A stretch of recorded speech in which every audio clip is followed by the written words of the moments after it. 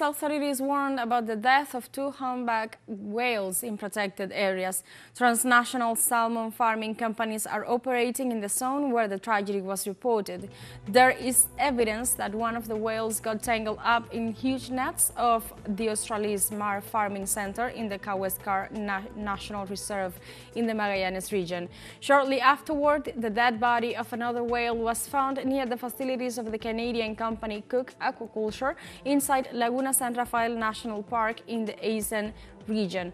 Although the latter site has been inactive since 2022, containers of dangerous and corrosive chemical elements are still there.